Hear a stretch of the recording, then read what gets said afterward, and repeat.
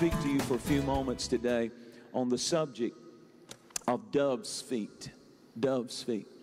For 40 days and 40 nights, imagine with me for just a moment, Noah and his entire family and all of the animals, 2 of each of the animals, God had drawn them supernaturally into the ark of safety. Judgment had been prophesied. It was coming on the earth. And the Bible said that the earth began to break up and water began to gush out of the earth. And then the heavens ruptured and water began to fall in rain like the world had never seen before. And for 40 days and 40 nights, that ark that Noah had was the only thing that kept him and his family and the animals alive. They could hear the screams of perishing, dying people outside the ark. They could hear the fist pounds on the ark as people were perishing, saying, "Let me in, please open the door." But it was too late. And as that ark bounced back and forth on the white tops of the storm and the ocean, I could imagine it. The Bible said that they stayed after the 40 days of rain, a total of 150 days on that ark. The ark had 3 stories. It was 3 levels, and there was only one window in that whole ark. How many of you know you would appreciate that one window if you were inside with all those animals? Thank God for that one window. And the Bible said that it was at that moment, finally, Noah waiting and waiting and waiting. 10 days and 60 days and months now he's been on that ark, and the terrible smells, the animals, the family, it looked like everybody was dead except them. You can imagine what they were going through. And then suddenly God said to Noah, on the 150th day, he said, "Noah, I want you to go open up the window. And I want you to look out, and I want you to behold the splendor of a world that has been washed clean.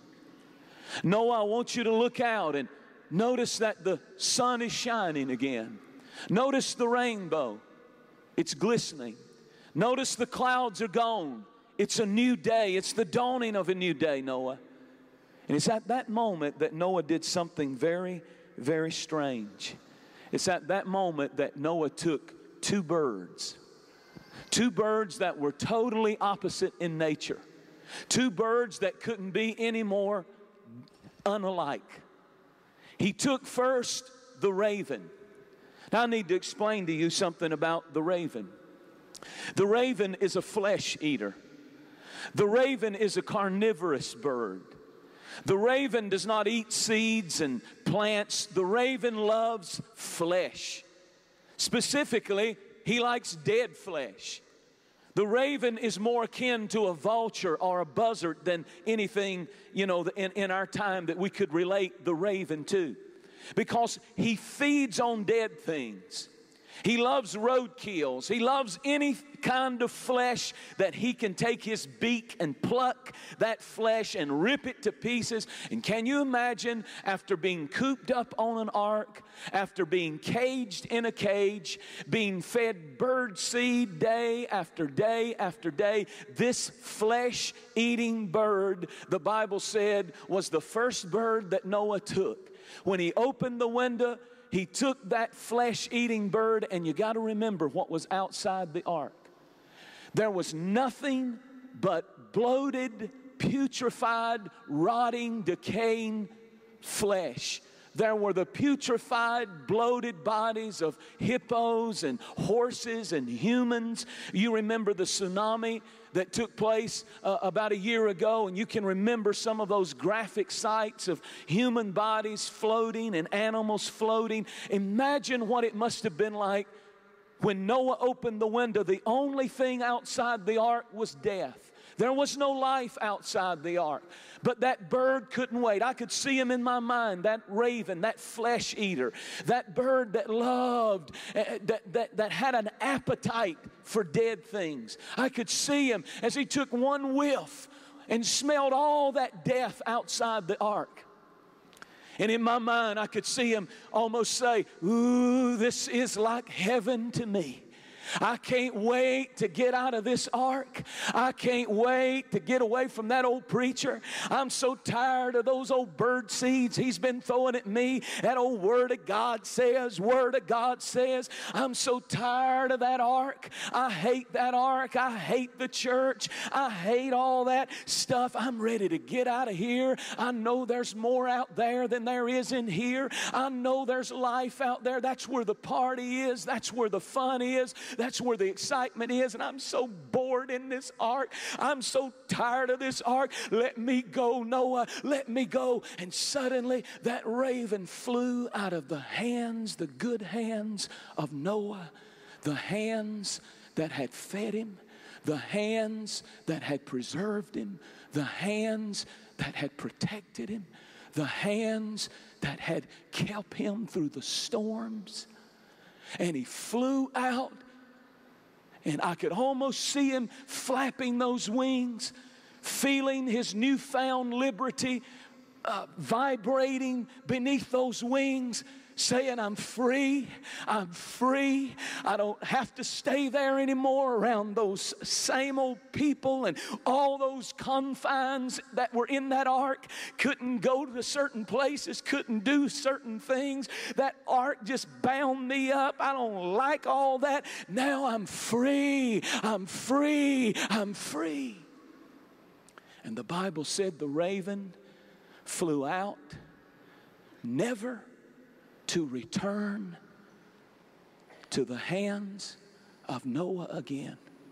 Never to enter into the ark of safety and life again.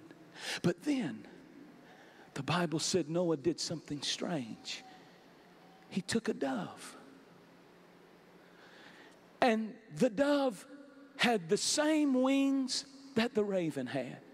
He could have flown anywhere he wanted to. He could have flown anywhere the raven flew. He had a beak just like the raven had a beak. He could have consumed and ate flesh just like the raven. He had feet just like the raven had feet. He could have landed and went to any place that he wanted to go and live his life. But it's amazing. The Bible said when he took the dove and he released the dove, the scripture said that the dove, in my mind I could see it, as it flew large circles, looking down, and all it saw was flesh, and all it saw was death, and all it saw was judgment. It just didn't feel at home in a world that was being judged. Something about that dove's nature said, and I could almost see him hovering over one of those bloated bodies. I could see, I'm going to call this raven Old Charlie Raven, but I'm going to give him that name, Old Charlie. But because Old Charlie Raven, I could see him when he flew out. Boy, when he saw one of those old bloated cows, he got down knee deep. If ravens have knees, I could see him sink down knee deep into that flesh and just start ripping into it. Man, this is really living. I've been wanting this. I've been wanting to get into this flesh. I've been wanting to do this. They told me in the ark that there was nothing out here that was alive, that only life was in the ark, and I didn't believe them. I didn't believe them when they told me that death was out there. I knew that there was more outside this ark than what they were telling me. All the rules and all that bird seed and that old man Noah. I could see him ripping into that flesh. And I could see old Betsy Dove, because the Bible calls